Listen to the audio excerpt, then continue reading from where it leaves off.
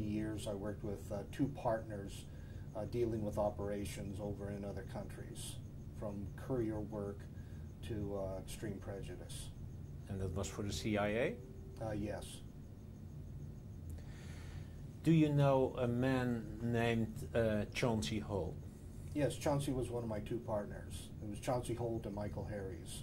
They're both dead now. But Chauncey Holt I knew for over 20-some years. How did you meet Chauncey? At that time I was teaching at UCLA and other universities and schools techniques in mental conditioning, subconscious conditioning. He came to one of the lectures. He was very interested in dealing with pain control, blood control, utilizing the mind. So I started teaching him and we became very good friends. Why was he interested in things like pain control? Well, because I found out much later, I found out that he was going out and doing the kind of work where he might be injured.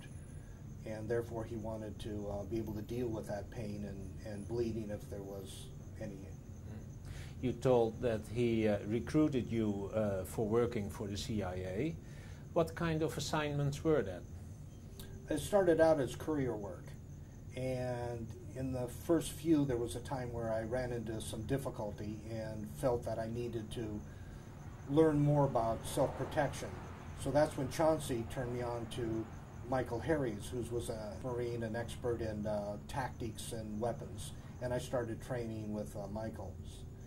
And I became very good at it, and therefore they wanted me to go out on other assignments dealing with arms shipments and taking care of certain people that the government didn't like in other areas of the world.